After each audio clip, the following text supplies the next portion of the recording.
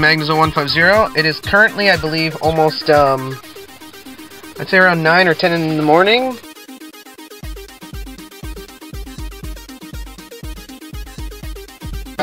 It should be determined that me, Anthony, and Chris, who was the person who got My phone says it's around almost 10 o'clock. I am about 5 miles away from the bridge to the U.S.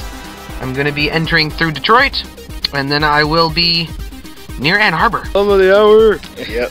Adrian. iPod and everything. Yeah, let me keep this so you won't lose it. Yeah, we don't want to lose that. His name is not lame. He names himself lame though. That's the funny thing.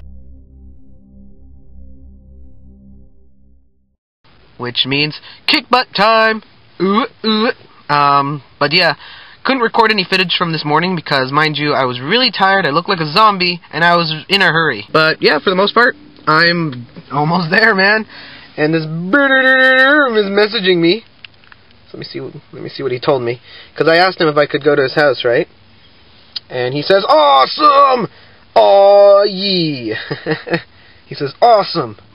I love how that one lady passed us, and she's just like, beep, out of my way.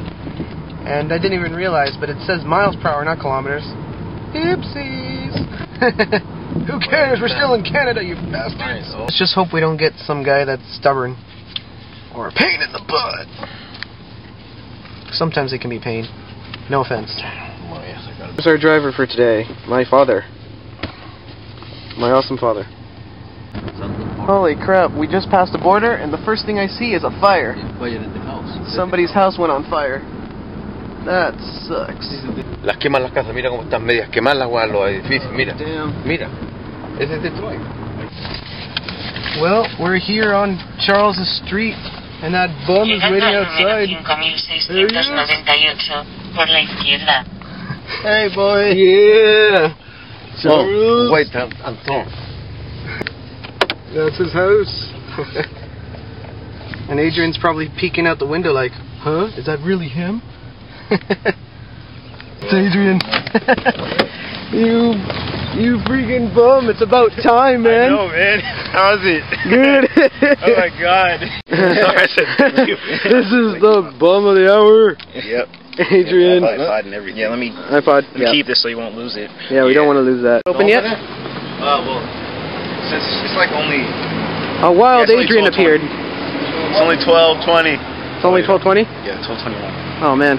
So, A wild Adrian appeared. Dun dun dun dun. What will Charles do? Nothing. Looks like Lenny. That looks like Lenny. Lenny? They'll just do name Lane. Like he's a Lane. He's a really good like raw player. Really good ice man. Lane? Yeah. Are you sure his name is not lame? He names himself Lane though. That's the funny thing. Like, in the great. game, you know how you can put your own name and stuff. He puts Lane. Ah, that's great. Alright, so this is what a real district library looks like. Look at that. That is pretty sick. I can see why you guys have tournaments here. Hey, I'm gonna go right in the suggestion box. More tournaments. They have an evaluation fund that you can fill out too. Oh yes, that's a win. We go down the stairs? Yep. Alright, lead the way, you two. This is the room. They're still getting ready and stuff. So. Yeah, so no one's here yet. The multi-purpose room. I see Matt. Yeah, I see Matt. He's in there. You can see him. Oh yeah, he is.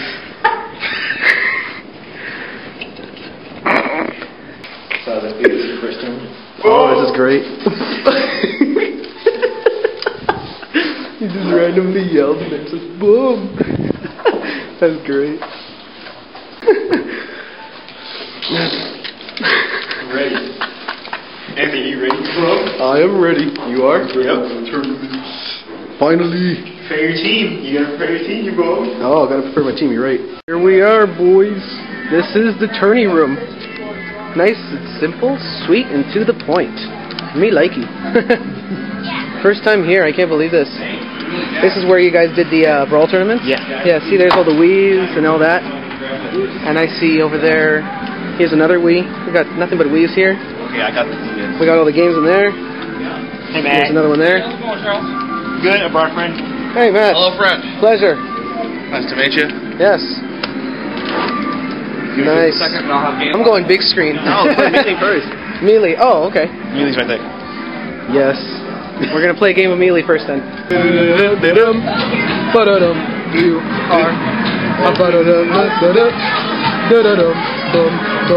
Everybody's just playing around. All the kids are like here playing games until it starts. Yep. Just a little bit before we start. So this might be more simple than I thought. Hopefully. You never should underestimate a person. So you never know. If they're in the Pokemon Center. And it's red. You should probably charge that. There's not really got any bugs in here. I don't know. Yeah, I've got my 3DS ready to go here. We should play Mario. And then I have my tripod with me, so it's set up right there.